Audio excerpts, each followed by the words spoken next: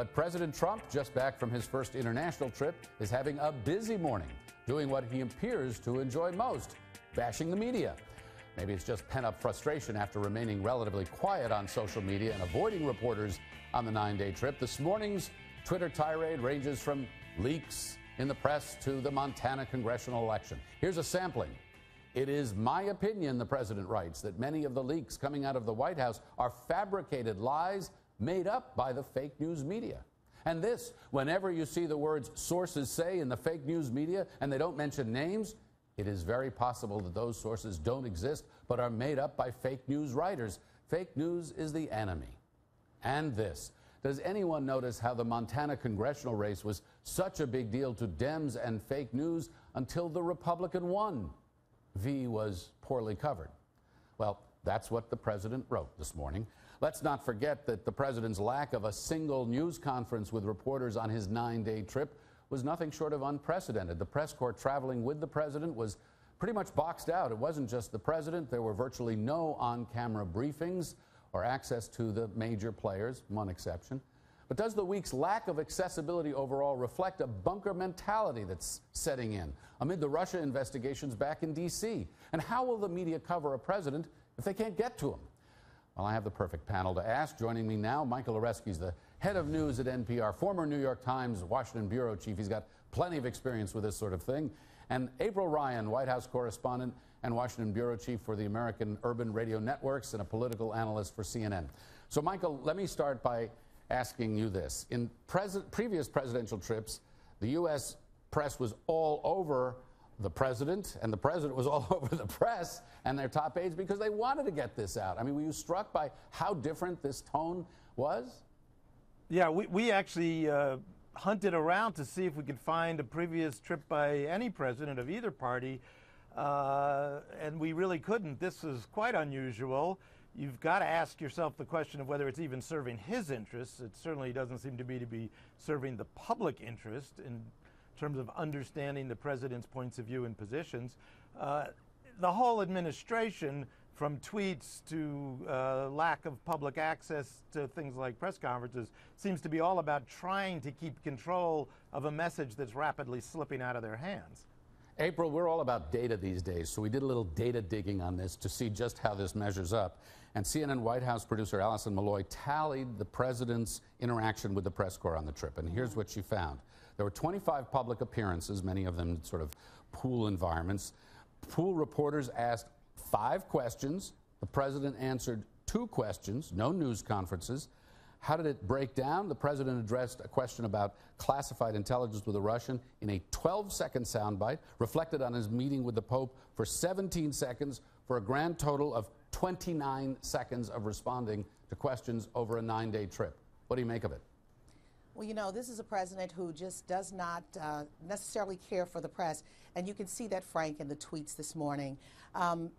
This president is really trying to figure out how to deal with the press. And I think that's some of what we saw in these last 9 days. It is unheard of to go overseas for 9 days with the president of the United States and have the press corps there, the first line of questioning an American president, and not take formal questions or even, you know, really engage in these Q&As during pool sprays. And, you know, we understand, and I know the president doesn't like this, but sources very close to what's happening inside the Republican Party, working with the RNC, are saying things like, you know, when we start seeing the day-to-day operations back here again, maybe tomorrow, or not tomorrow, but Tuesday or so after the holiday, they're really trying to figure out how to grapple with the press. They're trying to figure out what Sean Spicer's role will be. They're trying to figure out what to do with the briefings. They're also dealing with lawyers on issues of how they deliver statements, or if they will indeed deliver statements, because they're concerned about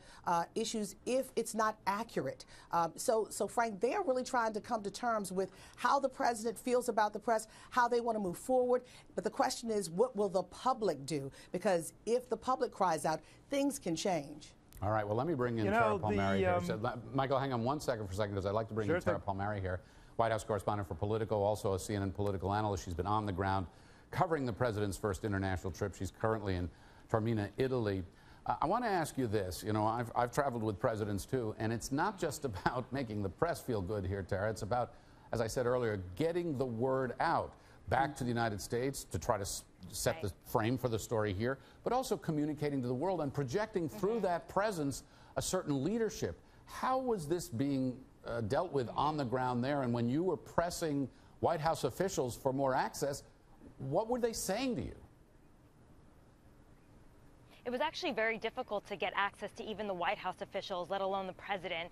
We were asking questions, and they were putting us off until another briefing. And the truth is that we were trying to get more information, but we had very few opportunities. I at one point grabbed Gary Cohn, chief economic advisor, on the side of a pool event, and I just asked him some questions and sent it over to my colleagues, and they seemed really thankful. I think the thing is that Trump really kept his press aides in the dark.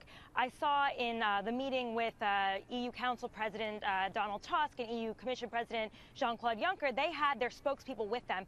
President Trump did not have a single person from the press office in the meeting with him. So after the meeting, the first people to get the word out on what happened were the European Commission and the European Council. We waited more than 4 hours to get any details, not even background, on what went down in that meeting. Hours later, the German press broke a story saying that Trump had said that the Germans were very bad. And it was misconstrued in a way because obviously there was, translation issues. And really, I just felt that the Americans, they weren't able to use the event to really push their message at home because the foreign officials, they were able to get the message to us first. Okay, I want to come back to Michael, to you, but I want to come back this way. CNN's Sarah Murray asked the president's top economic advisor, Gary Cohn, who was just mentioned, if he thought it was, quote, bizarre for the president not to take questions on the trip. Now, there was no cameras in the room because Sean Spicer had told everybody to turn the cameras off. There was audio. Here's his response. He's got a robust schedule. Publicly, he's put in 16, 18-hour days. Privately, he's put in 20-hour days preparing for those days. He has worked nonstop since he has got here. Michael Oreskes, your response? This is not about the president's schedule. This president has made a profound and fundamental break with most of his predecessors, probably all of his predecessors. Frank, you and I have both been at this for a long time. And presidents of both parties agreed on two things. One is that a free and independent press is a royal pain. And the other is that it's an absolute necessity for a free and independent country. The best statement ever made about this was actually made by a Republican president on an international trip. And that was by Ronald Reagan when he spoke at Moscow State University about the power of American democracy. And he described the importance to freedom in America of the cacophony of independent news organizations, independently owned, independently run, and how that made this a freer country and how it protected the rights of individual Americans. This president has obviously decided on a different course. He's trying to stay as far as he can from journalism and from independent news organizations, and he's trying to channel his message through the tools that he has, such as Twitter. It's April, different. We're going to live with it. Well, we're going to have to live with it. We have to live with it, right? But the question is, where is this going? And April, I know you interact with Sean Spicer at the White House on a daily basis. We're now hearing the White House talk, as you mentioned, about possibly curtailing, canceling, limiting briefings, rotating different people through briefings.